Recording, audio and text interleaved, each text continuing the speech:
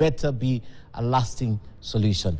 Now, the political class is slowly adapting to the new reality of avoiding the use of non-political gatherings to address political matters driven by protests. This new reality was evident today in Nanyuki during the burial ceremony of Leah Wangari, the elder sister to Deputy President Rigathi Gachagua, where the political class avoided the microphone. Clement Masombo was there and now reports.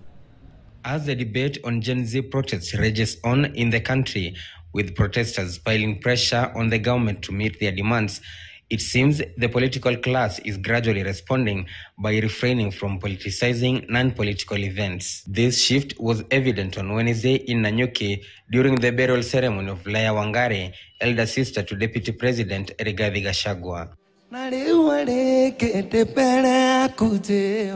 Laikipia Governor Joshua Irungu took to the podium to announce a unanimous agreement among the politicians present not to address the crowd.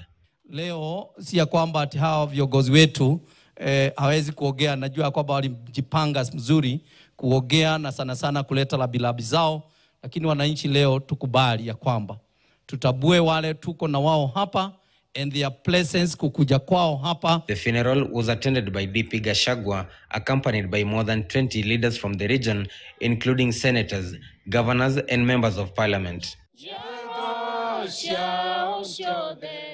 Wangari was eulogized as a peace-loving family woman and the unifying factor in the Gachagua family. She has created unity within our family and put God first.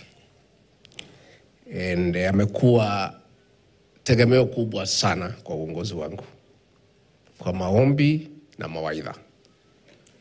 So as I sit here today to escort her, the gap ametuachia ni kubwa na Mungu atatusaidia.